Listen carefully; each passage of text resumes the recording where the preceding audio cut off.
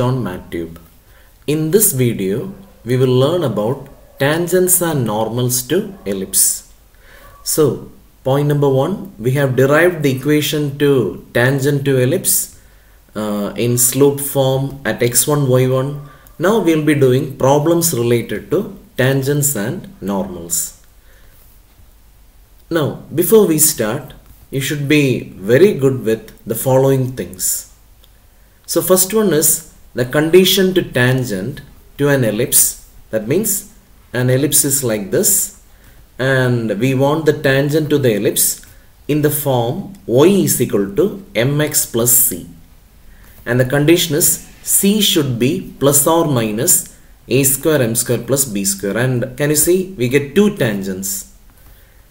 The reason is in an ellipse, because of the shape of the ellipse, there will be two tangents which are parallel to each other. Now, the second formula is even more important. This is the equation of tangent at x1, y1, where x1, y1 is a point on the ellipse. I'll repeat. This is the equation of a tangent at x1, y1, where x1, y1 is a point on the ellipse. Now, the third one I have not written here, and that is extremely important and no need to by heart. If you know these two formulae, we can learn the third formula very easily. Now, first of all, you have to understand what we mean by parametric form. Parametric form means it is same like the equation of a system. For example, a parametric form of an ellipse means it will represent every point in the ellipse. I'll repeat once more. A parametric form of an ellipse means a point or a coordinate or a variable coordinate which represents every point in the system. So you have to understand that the parametric coordinate of ellipse is a cos theta, b sin theta, where theta varies from 0 to 360. That means if you plug in theta equal to 0 degree, 1 degree, 1.1 degree, 1.2 degree, 1.001, like that, 10 degree, 20 degree, 30 degree, up to 360 degree, you will be able to generate the standard ellipse. You will be able to generate every point in the standard ellipse. Now, why I said no need to by heart this formula is, since the parametric form is a point on the ellipse, we can use the above formula, because x1 will be a cos theta and y1 will be b sin theta.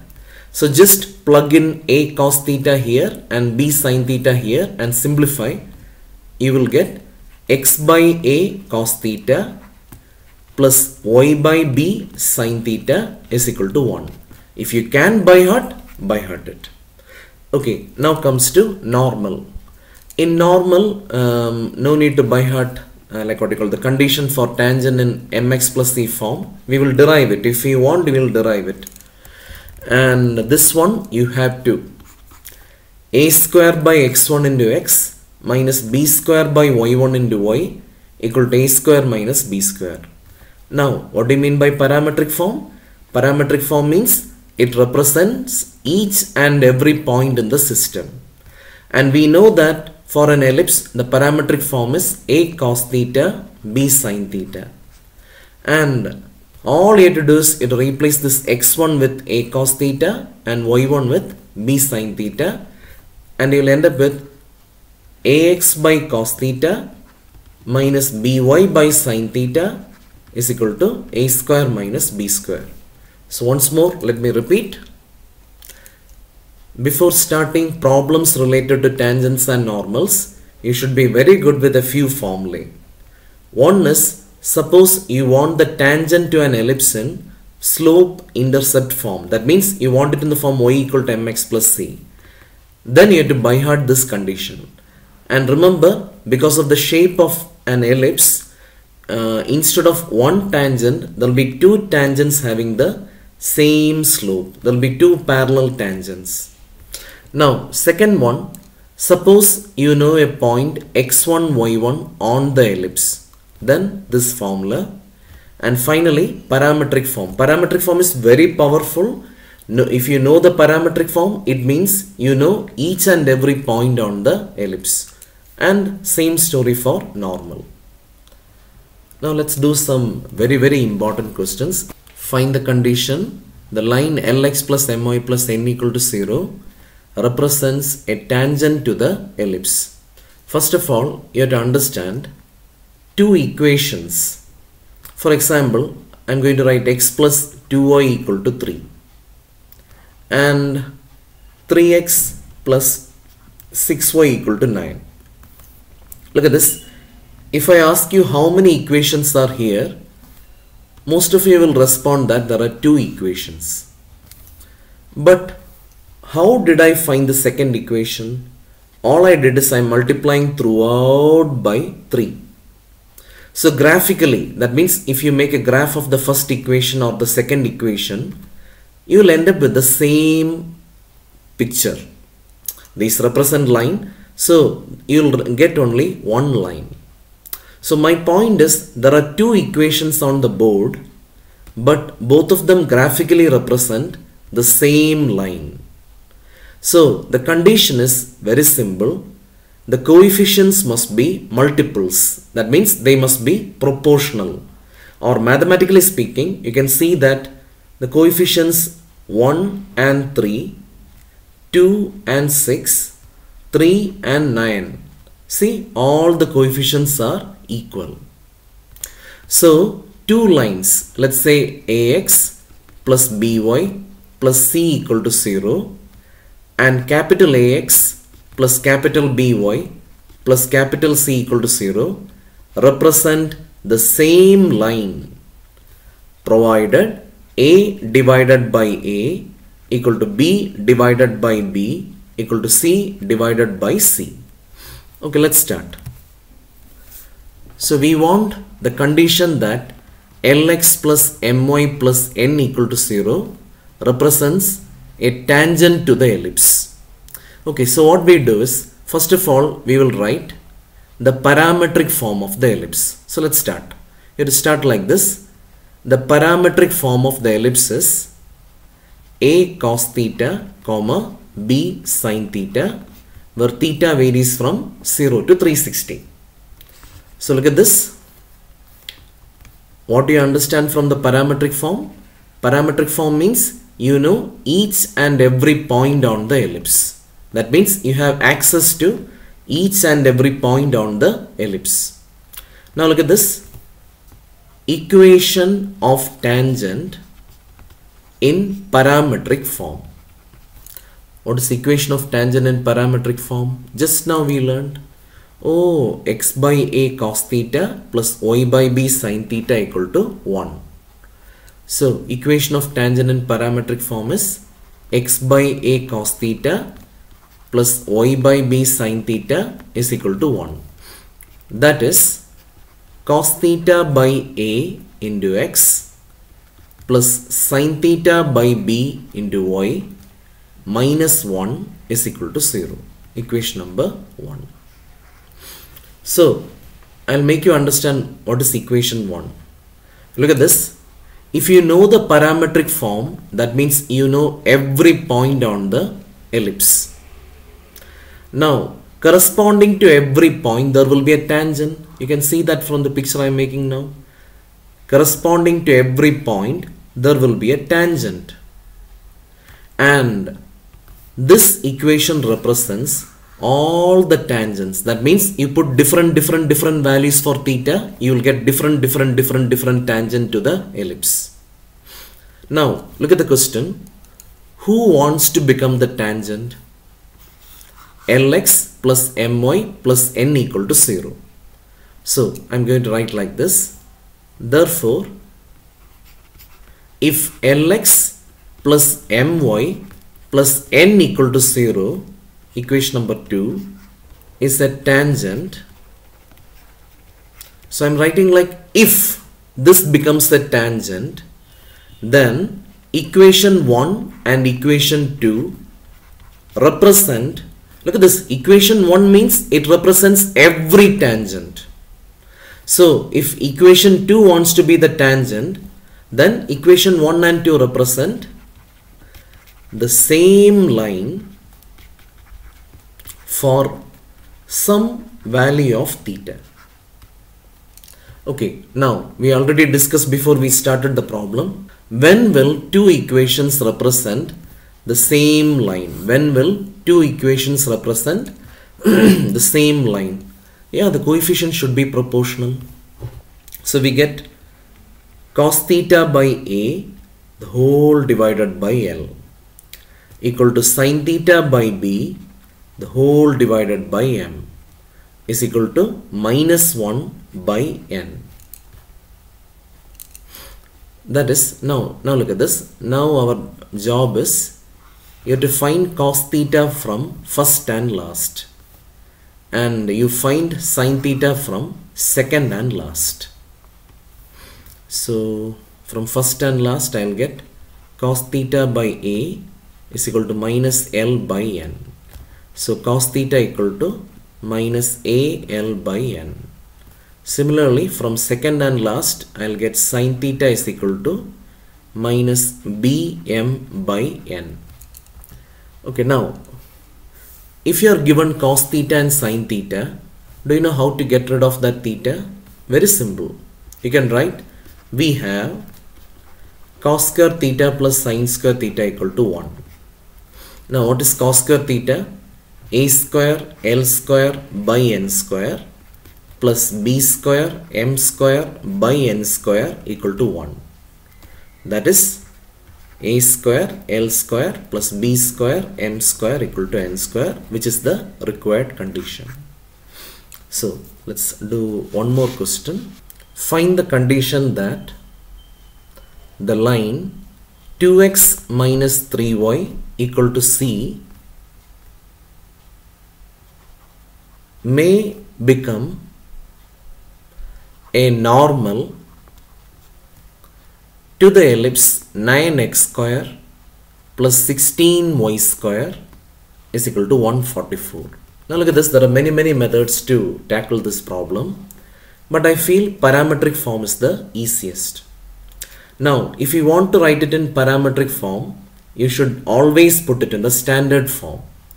So 9x square by 144 plus 16y square by 144 is equal to 1, and that gives me x squared by 16 plus y square by 9 equal to 1.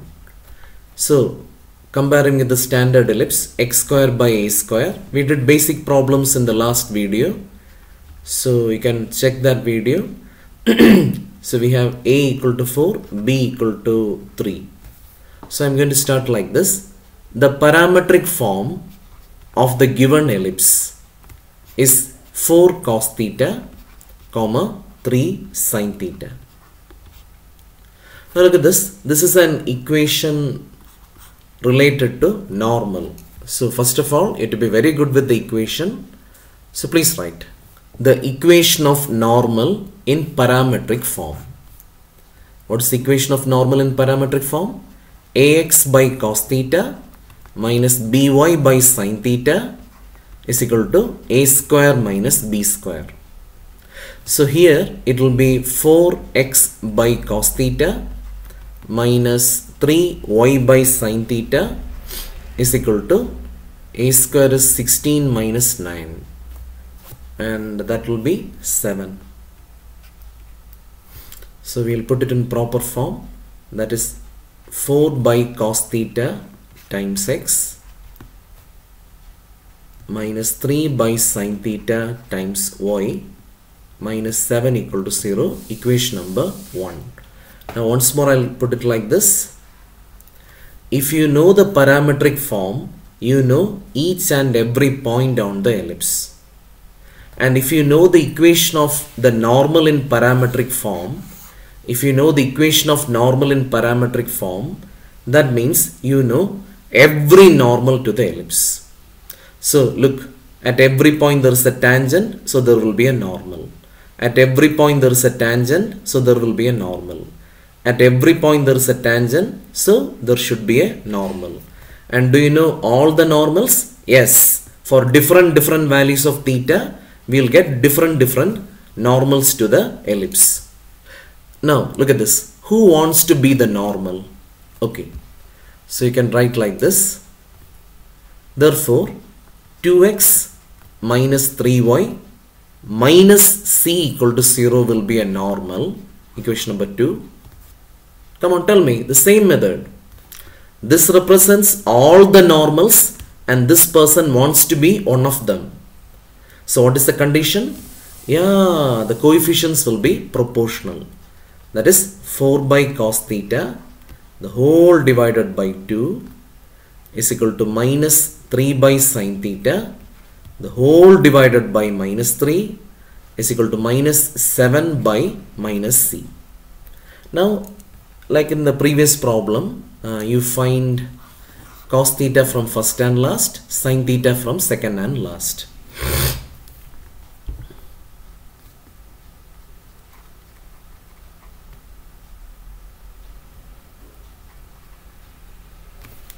So we get 2 by cos theta